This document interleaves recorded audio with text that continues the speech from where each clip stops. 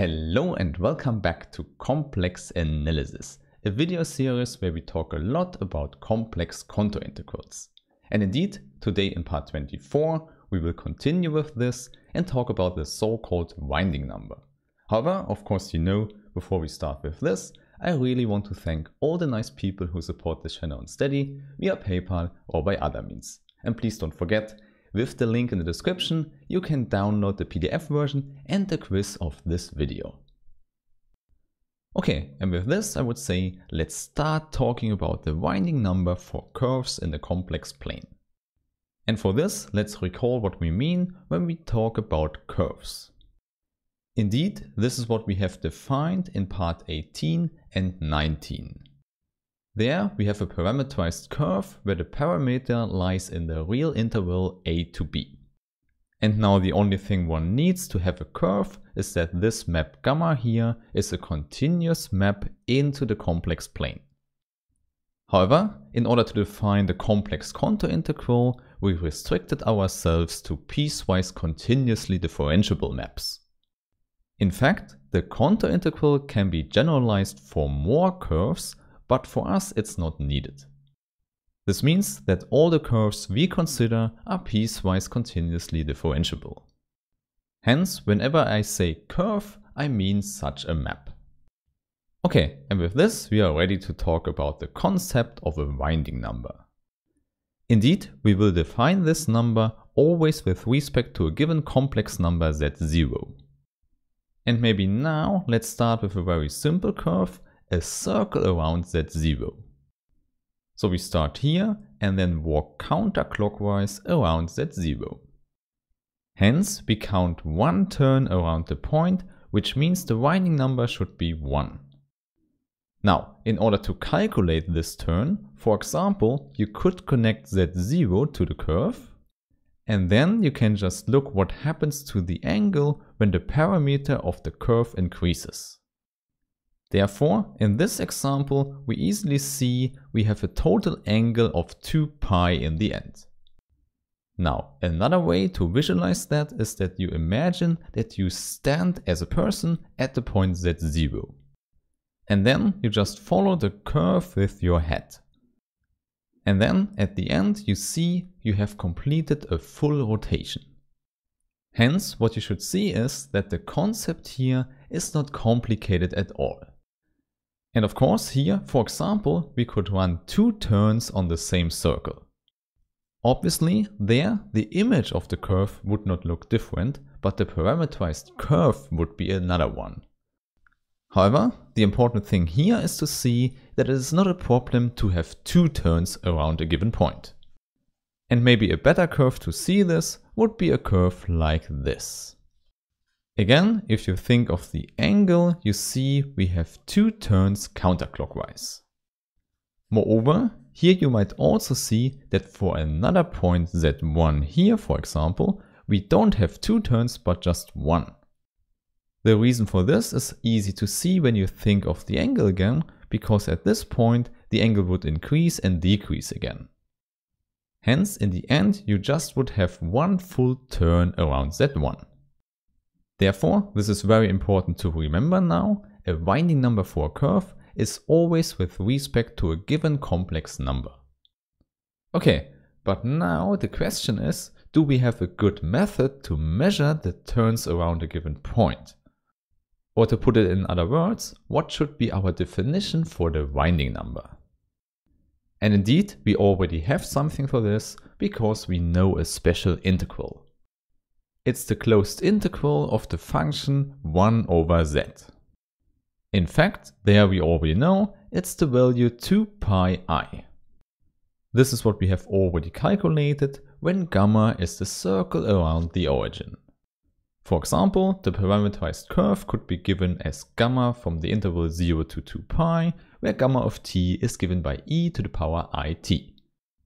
Indeed, this was not hard to calculate and it gives us the constant 2 pi I. Then of course, the picture here looks the same as before, but now z0 is just the origin. Okay, moreover, now you know if we want 2 turns around the origin, we can just change the curve with the interval 0 to 4 pi. And then without a surprise, the calculation gives us 4 pi I. Moreover, now please recall, we have learned in the last video that any curve that fits inside a circle where 0, the origin, is not inside the circle, can be calculated by Cauchy's theorem. In other words, the contour integral along this curve here would be 0. And of course, this is a very important fact here. Simply because we see that the number of turns around the origin for this curve here should be 0. Or in summary, you should see that we can use exactly this integral here to define the number of turns. Or more precisely, we would use the integral divided by the factor 2 pi I. And there we immediately see this number gives us integers in the case of circles. And of course, the number of turns here should be measured with integers. And with this, we are now ready to write down the definition of the winding number. And of course, the idea is that this will now work for any curve gamma. So we define the winding number of a curve gamma around the point z0. So you see, as before, 2 points are important here. We need a curve and a fixed point z0. Now, the only restriction we have for the point is that it is not allowed to lie on the curve. Because then a winding number wouldn't make any sense. So we can simply write z0 should not be an element of the range of gamma. Now it turns out that for the winding number there exist a lot of different notations. However, I want to keep it simple and just call it wind. More precisely, I have wind with 2 inputs, first the curve gamma and second the point z0. And now as promised, we define this new number by the integral above. Indeed, the only thing we have to change is to shift the function to translate it by the point z0. So more precisely, now we have 1 divided by 2 pi I times the contour integral of the function 1 divided by z minus z0. Now obviously this does not change anything from before because it's an easy substitution. And maybe we should also remove the circle here because the curve gamma is very general. However, of course in the end we will apply the winding number just for closed curves. Nevertheless, the definition here works without any problems in this general form. Therefore, let's formulate the fact we have for closed curves separately. Now, if gamma is closed, we want to show that the winding number around the point z0 is an integer. Of course, we know this wind gamma z0 is a well-defined complex number, but in this case now, it's also an integer. So we can write it's an element of z. Okay, so maybe with all the things we said before, you immediately believe this, but we can also prove it. And in order to make our proof a little bit simpler, we shift the fixed point z0 to the origin again. Indeed, this is without loss of generality because it's a simple substitution. However, we do it because then we have to write less. Moreover, we also assume that our closed curve gamma is given with the interval a to b. Okay, now the overall idea for the proof here is that we rewrite our curve gamma with an angle. So simply imagine that we have our closed curve gamma here in the complex plane. So for example, maybe here we would have the origin. However, now you know each point on the curve is a complex number and can be written in a polar form. In other words, you can use a radius and an angle to fix the complex number. Hence, we can say we have the radius rho of t. So it's the lowercase Greek letter rho we often use to denote a radius. On the other hand, the angle we denote with a lowercase phi of t. Okay, and this now means that gamma of t can be written as rho of t times e to the power I phi of t. Okay, so you should see at every point here this should be possible, and therefore this defines new two functions, rho of t and phi of t. And these are now real valued functions, and of course they are also piecewise continuously differentiable. Simply because this is what we assumed for gamma, and therefore it translates to the new functions rho and phi. Okay, by having this, we now should be able to calculate the closed curve integral. More precisely, it's now the closed curve integral of the function 1 over z. And by definition, we know this can be calculated by using the derivative of gamma. More precisely, instead of z, we write gamma of t, and instead of dz, we write gamma prime of t dt. Of course, this is what we have done a lot of times, but now we can use this representation of the curve gamma. So in other words, we can simply put that in. Now, the first thing is very easy. The denominator here just looks like that. And now the second part is to use the product rule to calculate gamma prime.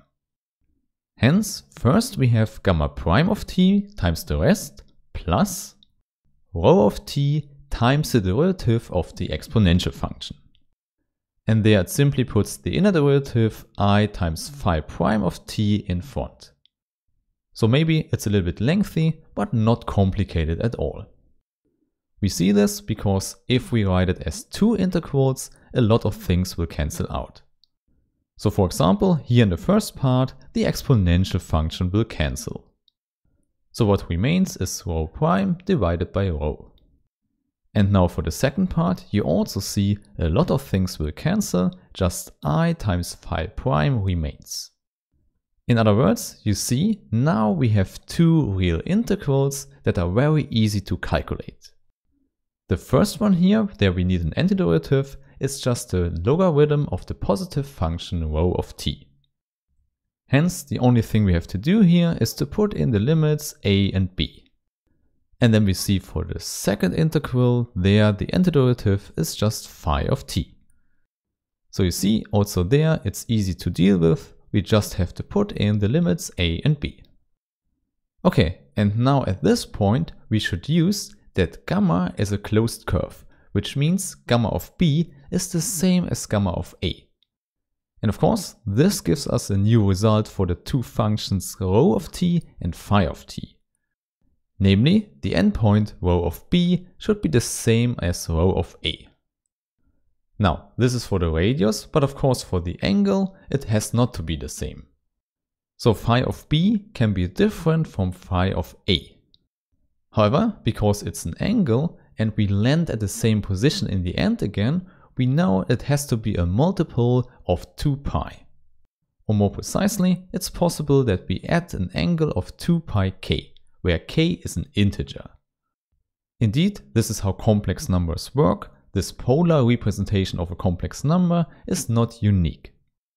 However, it would be unique if you ignore such multiples of 2 pi. Okay, and now this fact here we can put into our integral calculation on the left. This immediately implies that the first integral there is 0. And moreover, the second integral is simply I times 2 pi k.